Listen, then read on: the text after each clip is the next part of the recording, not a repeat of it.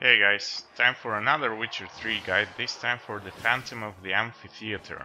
This fight is a bit similar to Rapunzel's Ghost with some very important differences that make it considerably harder. This one also summons skeletons but doesn't regenerate health.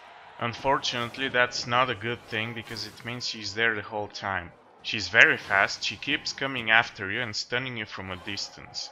This makes it much harder to deal with the skeletons, which hit like trucks, taking more than half of your health per hit if you're playing on Death March. Another thing that makes this fight harder is the fact that you will be drunk at the beginning because summoning this boss involves drinking a specific wine. The only good news here is that the Phantom will spawn skeletons only once during the fight. Each of them deals more damage than the boss herself, so before they appear you only have to use fast attacks, dodge and igni. Once she spawns the skeletons, you should avoid getting surrounded by them.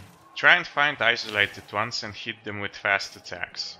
In this phase you will mostly be dodging and rolling. Whatever you do, you will take a lot of damage, so the most important thing for this fight is healing potions. Make sure you have enough toxicity for that. If you have extra toxicity, use some offensive consumables like Thunderbolt Potion or decoctions like Katakan, Water Hag or Troll. This boss is a Wraith, so you should use Spectral, but you don't have to use Urden. The only signs you need are Igni and Quen. If you have trouble surviving, use only Quen. Once you kill the skeletons, the hard part is over.